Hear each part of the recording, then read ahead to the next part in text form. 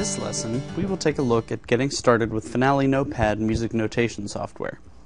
For the students in Mr. Query's middle school music classes, this lesson will be helpful in starting to enter your songwriting project into the computer.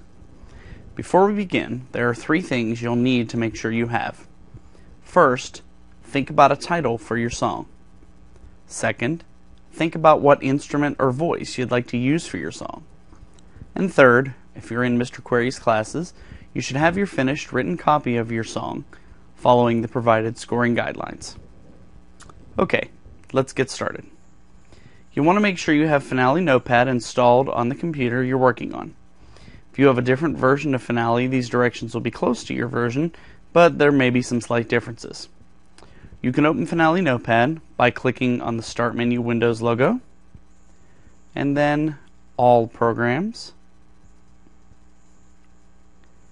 and then find Finale Notepad in your list and click to open it.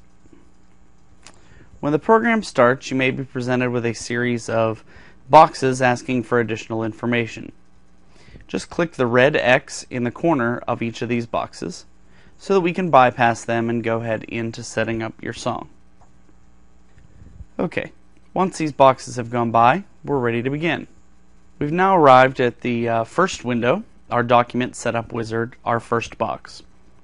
In this box, you're going to enter 2 pieces of information. First will be the title for your song, and second will be the name of the composer. That's the songwriter. For the title for this example, I'm just going to put my song, and for composer, I'll just simply put in my name. Once that information is entered, we'll click Next to move on to the second box. We're now on Setup Step 2. In this step, you will pick the instrument for your song. There are a variety of instruments you can choose from. Some will sound more realistic than others as the computer tries to reproduce the sounds. For this example, we're going to use the B-flat trumpet. So to pick your instrument, you first go onto the left-hand column. You'll need to know which instrument family your chosen instrument is in. You'll click that family. Here I'll pick the brass family. Then we'll move into the middle column, and I will click once on B-flat trumpet, and we'll slide over here and click Add to add the B-flat trumpet to our song. You could add a number of instruments depending on what you're writing. For our example, we're just simply going to add 1 instrument, as that's what's necessary for the class project. To continue, we'll click Next.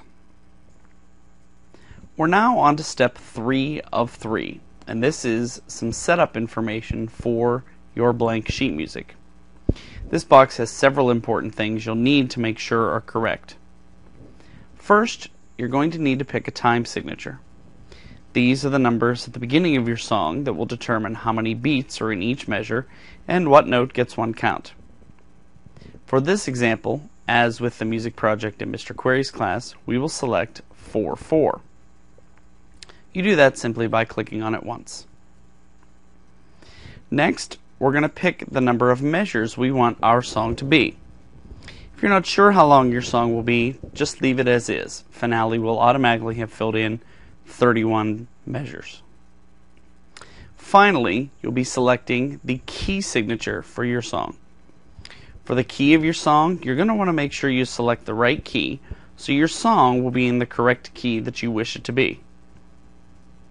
This can sometimes be a confusing concept. To pick flat keys, you'll click the down arrow. You'll see all the flat keys appear. And you click the up arrow to change to sharp keys. Now, depending on the instrument you pick, the key you select here may differ from the one that you actually want to have in your song. This is because different instruments are tuned in different keys. For example, many clarinets and trumpets are in the key of B-flat, and many alto saxophones are in the key of E-flat. What this means is if you play a C on a trumpet and a C on an alto saxophone, you're not going to hear the same note. For this example, let's say our finished song is going to be in C major. Since this may be a confusing concept, Let me give you a little bit of a pattern to help you figure out the correct key for your instrument. If your instrument is in the key of C, such as a flute, trombone, or piano, pick the same key that you want your song to be. If your instrument is in the key of B flat, such as trumpet, clarinet, or tenor saxophone, pick the key one whole step lower than you want your song to be. For example, if you want your finished song to be in C major, you would pick B flat major, which is one whole step below C. If your instrument is in the key of E flat, such as alto saxophone, you would pick the key 1.5 steps higher than you want your song to be. So again, example, if we want our finished song to be in C major, here in Finale we would pick E flat. You may need to look at a musical staff, a list of pitches, or even get some assistance with this step to make sure you pick the correct key. Based on the instrument we've selected, which is the B flat trumpet, we'll need to change the key in this box to get the correct key in the end. And since the trumpet we picked is in B flat, we will go one whole step below C major, which is B flat major. Once we've selected the key B flat major, we'll click Finish. And in a matter of seconds, a blank piece of electronic sheet music is now available for you to enter music into. To get you started, let's cover the basic functions for song entry. On the toolbar, whether it appears on the top or the side of your window, you'll see notes, rests, and other symbols that you can put in your music. We're going to focus right now on entering notes and rests. To put notes and rests in your music, you simply click on the note or rest that you want, go down onto your sheet music, and click where you want the note to go. Let's put something in the first measure. For this example, we're going to put a half note, followed by a quarter note, and then a quarter note rest. So first, I'll go up onto the toolbar and find the half note, and click to make sure it is selected. When I come down below onto my blank music paper, you'll see that a half note is ready to be placed in the music. And I'll click where I want that to go. And for this example, I'll put it on the top space for an E. It's nice Finale will even play the concert pitch of the note for you. Next, to put in a quarter note, I'll go up to the toolbar, click quarter note, and again come down below where I want that to go. We'll go to the third space for a C, and I'll click to put in the quarter note.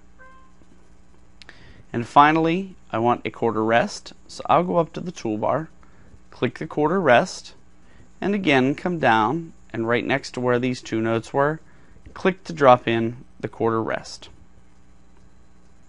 And the first measure is now complete, and you're well on your way to inputting your song into Finale Notepad.